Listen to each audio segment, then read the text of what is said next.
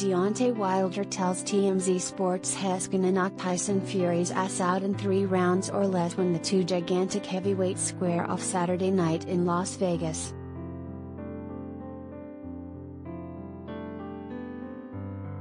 Fury's response?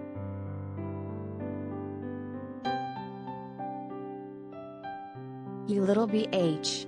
Turn up and fight. Get me knocked out in 3 rounds, you little PY. How about that for a message?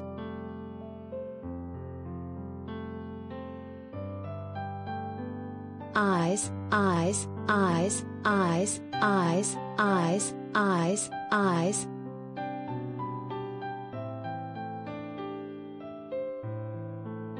Yeah, if you needed another reason to watch the two best heavyweights in the world beat the hell out of each other, you got one, because the Wilder and Fury trash talk has turned personal.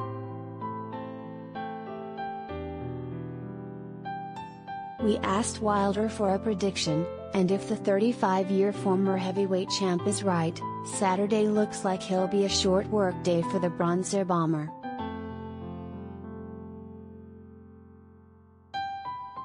Leave it up to my trainers, they believe 5 and under, Wilder said. I'm gonna go with 3, lesser than 3.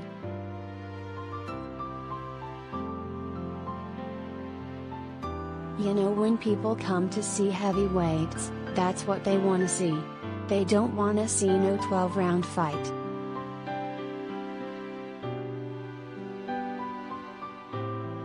"33-year-old Fury, as you might expect, disagrees with Deontay's prediction, and did a little prognostication of his own.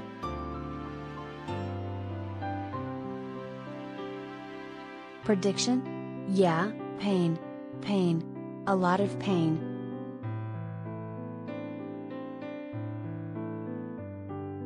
Of course, this'll be the 3rd time the WNTF have scrapped.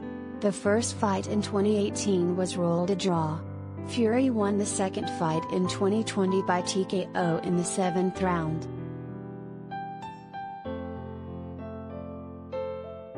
Who wins the trilogy fight? Stay tuned.